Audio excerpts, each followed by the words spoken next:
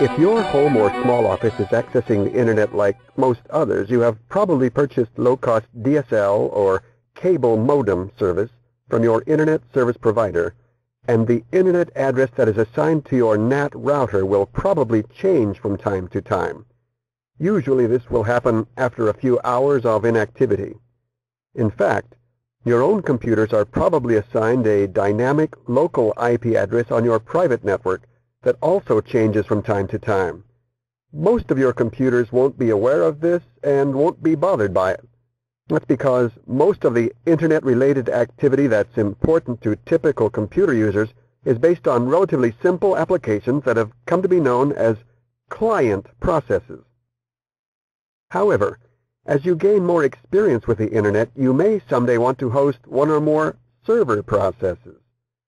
Server processes include web servers, print servers, file servers, game servers, mail servers, Internet voice servers, etc. If your setup is typical, you will have best success if you take 3 specific steps to overcome 3 problems for your servers.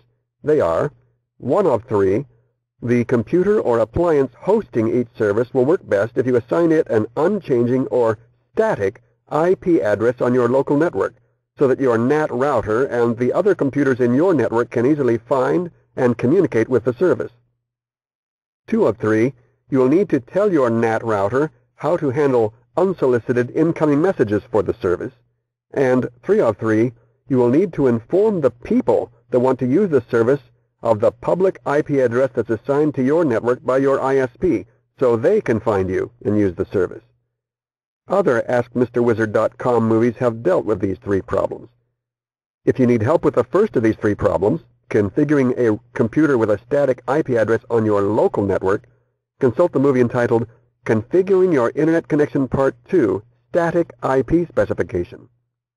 If you need help with the second of these 3 problems, telling your NAT router about a service that you are hosting, consult the movie entitled NAT Routers Part 3, Port Forwarding. If you need help with the third of those problems, informing interested people of the public IP address that your Internet service provider has assigned to your router, then consult the movie entitled Dynamic DNS. We are going to assume that your network configuration is typical, and that your NAT router is using that IP address for its external interface. If you aren't familiar with NAT routers and the way they reassign your IP addresses, then you should watch the movie entitled NAT Routers Part 1, Simple Routers for Small Networks.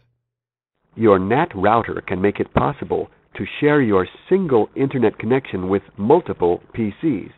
If you'd like to learn more about that, consult the movie entitled Simple NAT Routers Part 2, Multiple PCs.